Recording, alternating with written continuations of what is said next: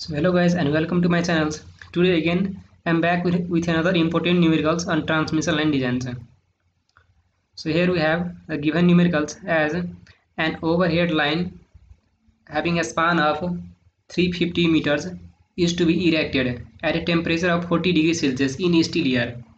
Worst weather condition to which the line may be subjected to is 0 degrees Celsius and wind pressure is given as 350 Newton per meter square acting on 2/3 of exposed area.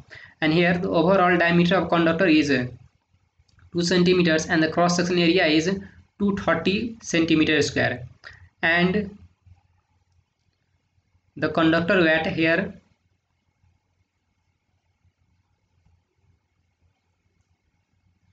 the conductor weight is given as 8.81 Newton per meters. Similarly, the breaking load, Young's modulus and Young's modulus of elasticity and coefficient of linear expansion are given as here 7.618 into 10 power 4 newtons. And similarly, modulus of elasticity is here 8.89 into 10 to the power 10 Newton per meter square. And also the coefficient of linear expansion is given as 19 into 10 power 6 per degree Celsius. And factor of safety is given as 2.5. And find sag and tensions under conditions of line erections. And here we have to find the sag and tensions under the conditions for line erections. And here we have the relation as here T2 square. Here we have T2 square equal to T2 minus N equals to M.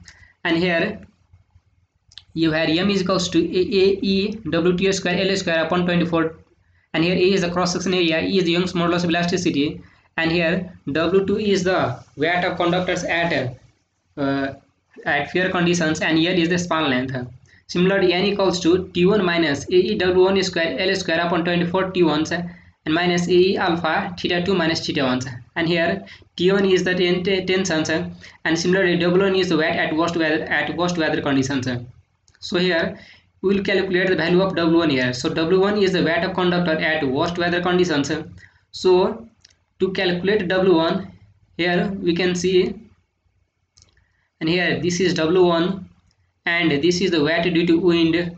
Similarly, weight due to conductors, here this is WC. So to calculate W1 we have the relation as W1 is equals to root under WC square plus WW square. And to calculate weight of wind, we have weight of wind equal to PW into 2/3 into D. As in the questions, here we have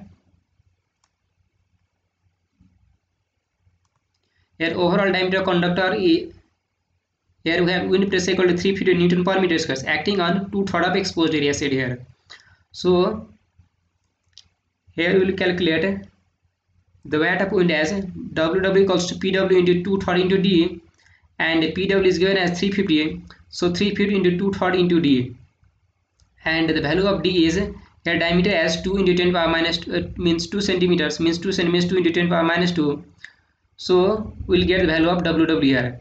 And here we know W1 is equals to here WC plus WW square, and WC is given as 8.81, means weight of conductor is given as 8.81 newtons and Newton per meters. So if we use this value, means the value of WW, we'll be able to know the value of W1. So if we calculate the value, we'll get here the value of W1 as 9.96 Newton meters. And here W2 is equals to WC, and that is going to give 8.8 Newton per meters. And here we have Newton per meters. Now here we have given the breaking load and safety factor. So with the use of breaking load and safety factor, we will be able to know the value of T1, and T1 is the allowable tension at worst weather conditions. So at worst weather conditions, the allowable tension T1 is breaking load upon safety factors. And here the breaking load is given in the question as 7.618 into 10 to the power 4 upon safety factor is given as 2.5. So if you calculate, you will get here 30475 newtons. And here we have M given as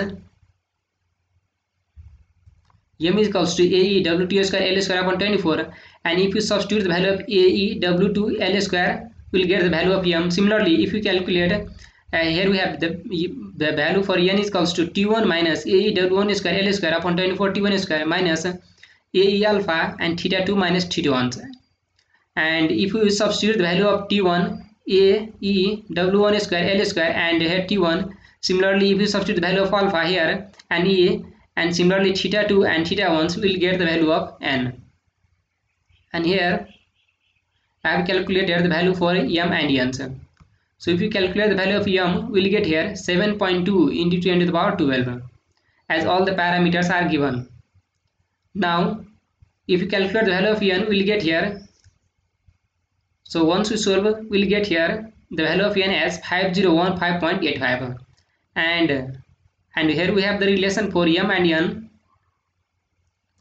So here we have the relation as T2 square equal T2 square into T2 minus n equals to m, and just we have known the value of n and m.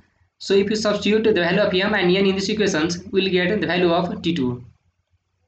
So here we have, so if you calculate the value, we will get the value of T2 here. So right now this is in cubic, this is the cubic equations. So you can simply solve this equation with the help of calculators.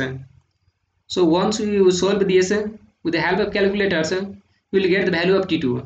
So solving will get the value of T2 as T2 equals to 21134.7 newtons.